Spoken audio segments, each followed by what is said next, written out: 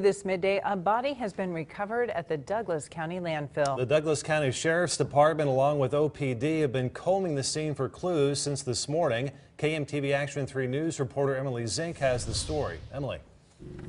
Well, guys, the Douglas County Sheriff's Office can't release the age, ethnicity, or even gender of the body found at the landfill, but what they can say it came in a Deffenbaugh's trash truck.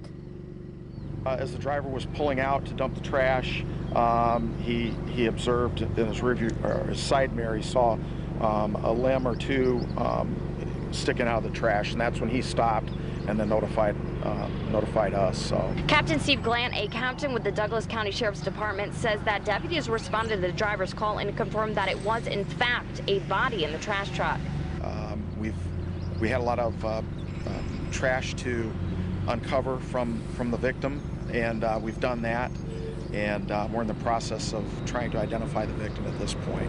Glant says when the body was found, there were no visible signs of trauma. The victim was fully clothed and not wrapped up in anything. We can't observe any any trauma like that at this point, but again, we have a lot of work to do to clean the body off and do the autopsy. We'll know a lot more tomorrow morning.